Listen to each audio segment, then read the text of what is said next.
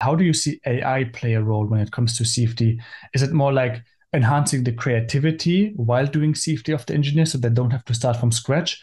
Or what's your personal opinion on this whole AI hype, how I would call it, plus CFD?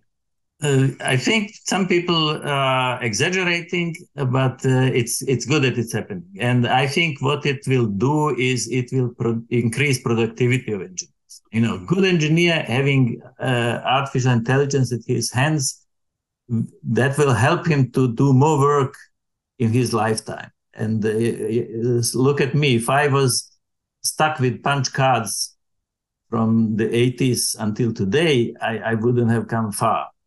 But Mm. being able to always use the latest technology made it possible for me to learn more and do more. And I think this is also what artificial intelligence do. You will not do things by hand or by your own input where artificial intelligence can replace you, but still artificial intelligence needs to be guided, because if you if there is not enough data for the artificial intelligence to learn from it, then it cannot develop something which has never existed and never been anywhere around.